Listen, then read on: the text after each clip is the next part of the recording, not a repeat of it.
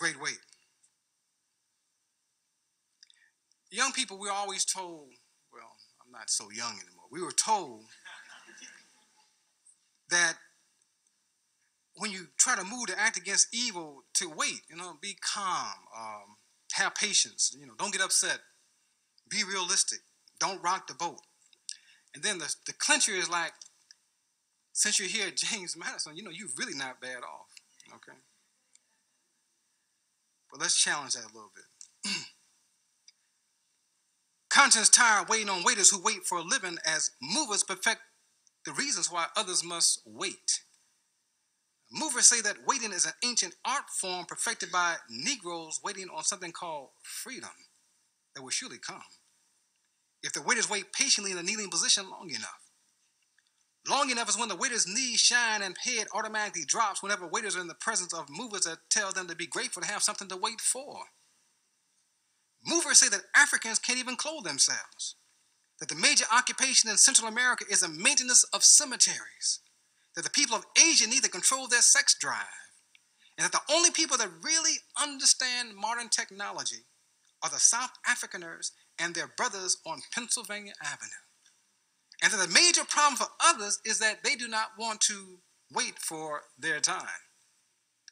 Most of the waiters are poor and miseducated. Waiting like cocaine is addictive. People wait on welfare, workfare, healthcare, food fare, and for politicians and businessmen to be fair. Waiters are line-wise, having spent a third of their lives waiting in telephone lines, gas lines, light lines, bus lines, train lines, and employment lines, and now come on and get up and wait now. Waiters wait on presidents and first ladies to tell them the secrets of why waiting is better than communism, socialism, and Hinduism. Why waiting is more uplifting than full employment and is the coming tool for the elimination of illiteracy and hunger. Come on now, get on up and wait. Western economists and sociologists have postulated that waiting is the answer to family separation and ignorance. That waiting will balance the budget and give waiters the insight into why others care more about their condition than they do. The conscious world waits on the people who have become professional waiters. The waiter's education clearly taught them to aspire to become either the waiter, waitee, or waited. For most, wasted. Waiting.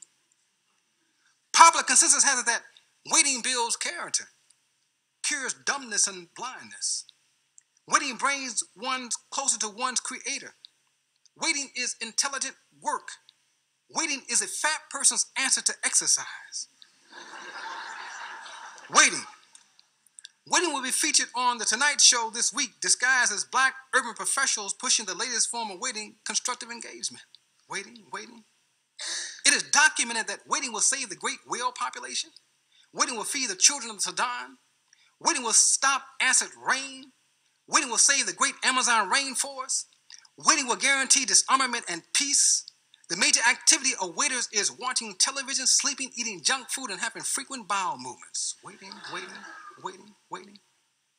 Consciousness gaze from waiting on people with plastic bags on their heads. Waiting on Negroes that live for pleasure and money only. Waiting on people that confuse freedom with handouts. Waiting on Sam to straighten his spine and care for his children. Waiting on 6-child Sue to say no. Waiting on $300 a day junkies. Waiting on the people whose heroes are mostly dead. Waiting on bonus from all this education we got. Waiting on the brother, waiting on the sister. Waiting on waiters who wait for a living as movers perfect the reasons why others must wait. Waiting benefits non-waiters and their bankers. Most people taught that waiting is a misunderstood form of action, is the act that is closer to sex and barbecue consumption. Waiting.